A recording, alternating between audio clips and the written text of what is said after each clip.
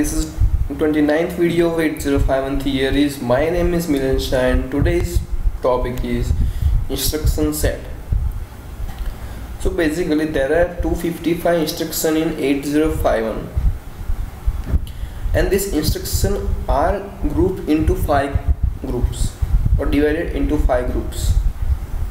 Now the groups are arithmetic, logic, data transfer, boolean and branching. Now in arithmetic, there are some instructions for arithmetic operations like addition, subtraction, division, multiply and so on. In logic, there are some instructions like AND, OR, NOR, this type of operation.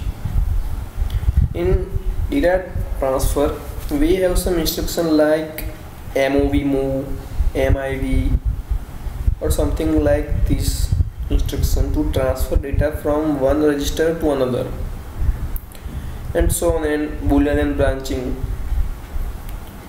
branching means jump or something like this, call or this type of function or instruction to jump from one instruction to another.